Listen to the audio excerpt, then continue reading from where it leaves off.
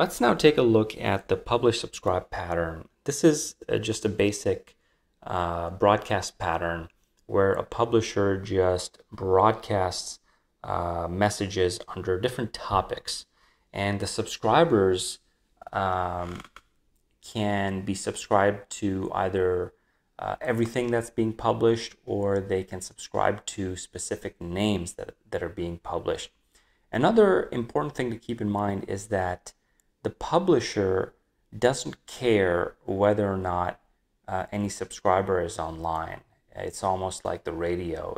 The radio station doesn't care if any specific individual is out there listening or not listening.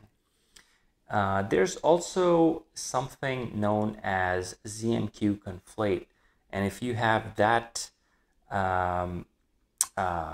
socket option set, the subscriber gets only the latest message, and this is useful in scenarios where you have a slow consumer or a consumer that is interested in only the latest information that's being published by the publisher. So we are going to take a look at PubSub.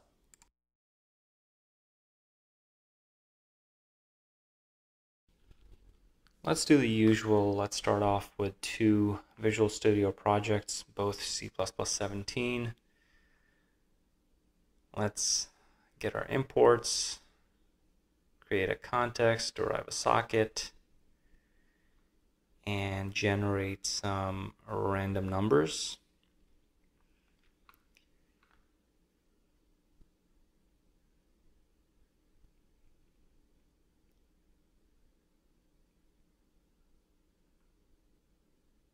What we'll do is, with equal probability, generate a price change for AMD, Intel, and Apple. And just to play along, assume that the norm dist is some percentage price delta.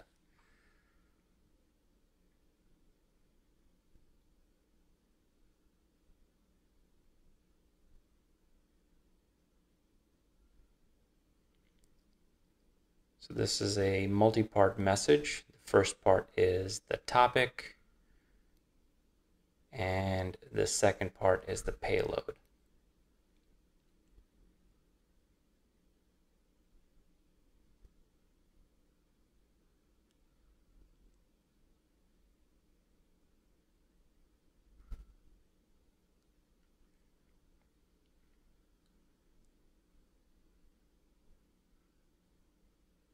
On the subscriber side, we subscribe to Intel and AMD only. We ignore Apple.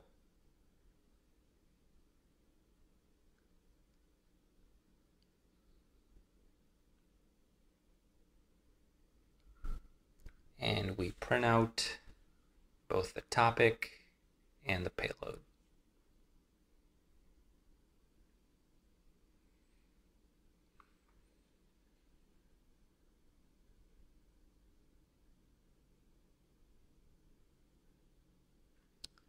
So as you can see on the left, 3 names are being published. On the right, 2 are subscribed to. So that is plain old vanilla PubSub.